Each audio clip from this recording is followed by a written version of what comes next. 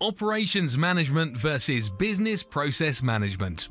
One of the most significant problems that companies of all sizes face is determining how to handle better the number of processes and services they provide.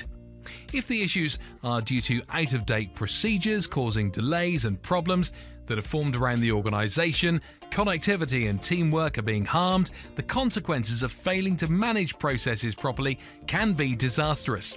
But then there's the issue of which path to take, which comes down to operation versus process management. Choosing the best solution for your company is a big step in the right direction, which is why it's so important to think about all the variables to make the best decision possible. The first task is to recognize what they are and what the advantages of each approach are. So, here are the fundamentals to help you understand operation management versus business process management. But first, if you're new here, consider subscribing to this channel to continue receiving great weekly videos on consulting.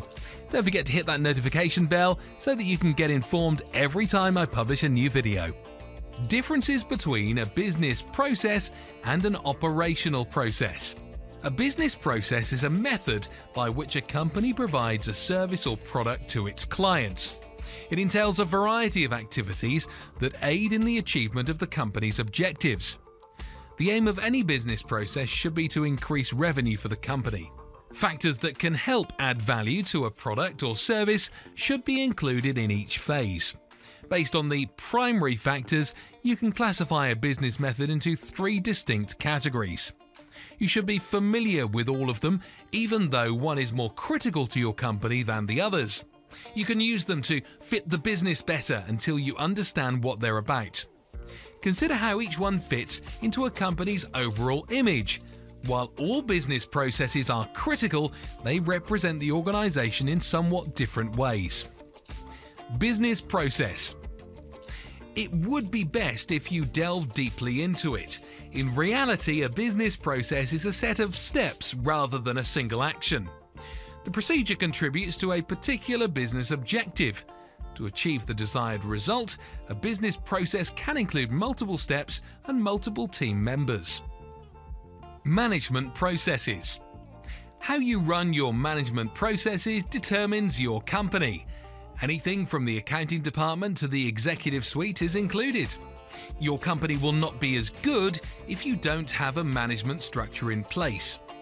Developing a management plan can assist you and your team in determining who to approach in the event of a crisis. It also establishes the basic framework of your company so that you can manage it effectively.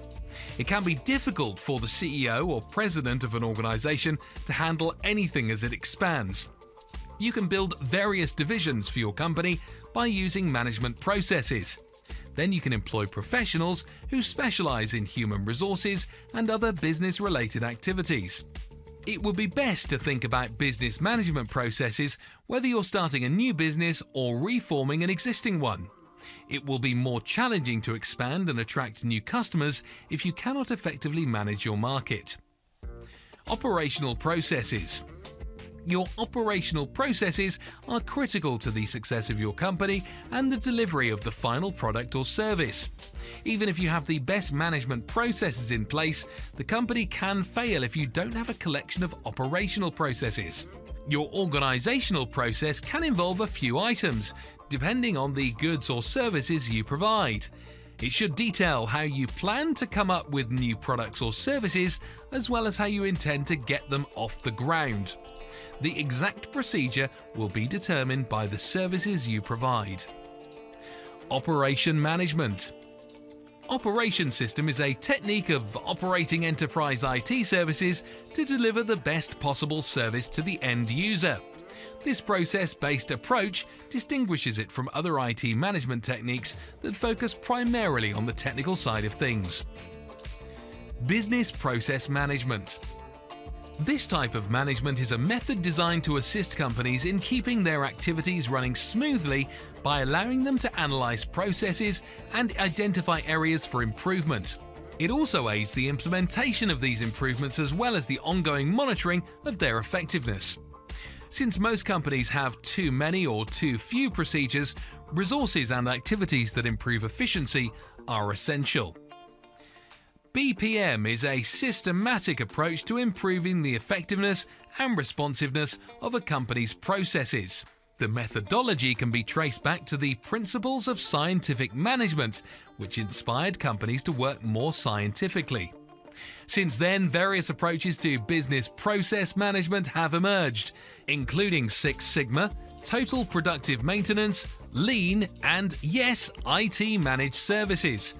They're all aimed at improving how companies work by optimizing processes. The variations are only in how they go about it, and each company's needs and priorities will be different. Operation management versus process management. When comparing the relationship between business and operational processes, consider how they interact with one another. Without one or both types of systems, a company will fail. Company processes are a subset of operational processes, and the two are intertwined. Both forms aid in the expansion of the company and the achievement of specific objectives. Though the purposes of a general business method and organizational processes are distinct, while both are important to a company's success, you should be aware of the differences. There would be no need to differentiate the two if differences were not as significant. Operation management versus business process management. The benefits.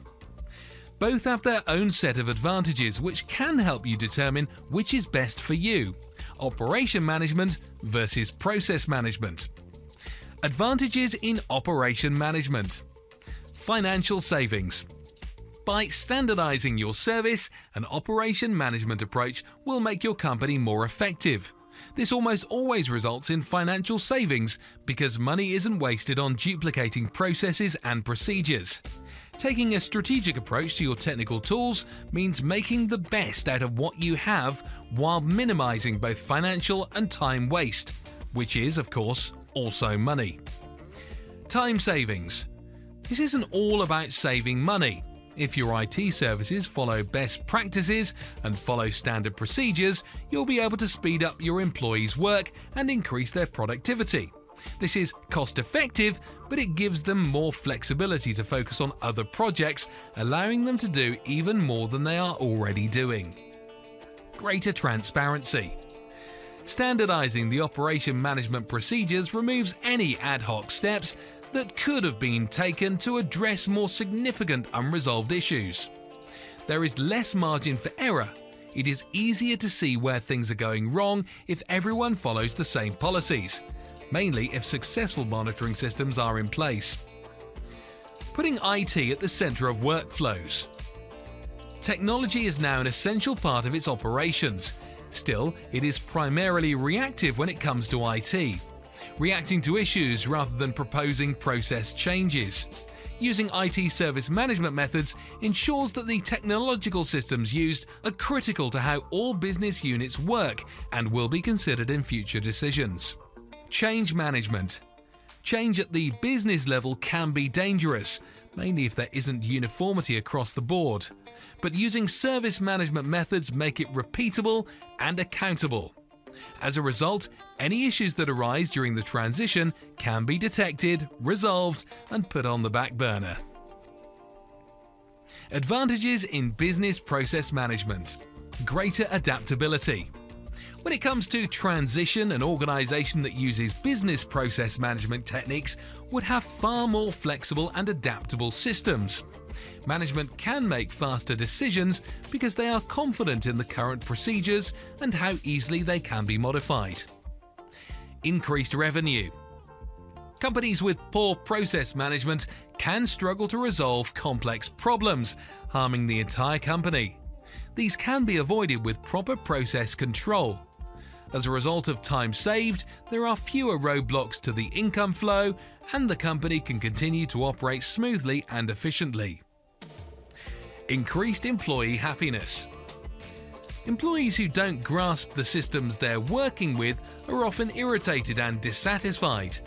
They are happier when red tape and repetition of duties are eliminated and when routine chores are automated to save time. And efficient workers are happy workers. Greater measurability.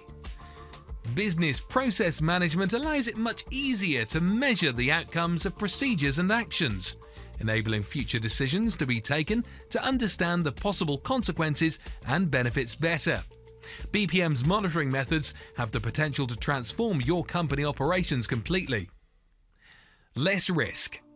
With streamlined processes that have been developed with further thought and analysis, there are fewer chances of human mistakes or fraud impacting the company without being detected easily.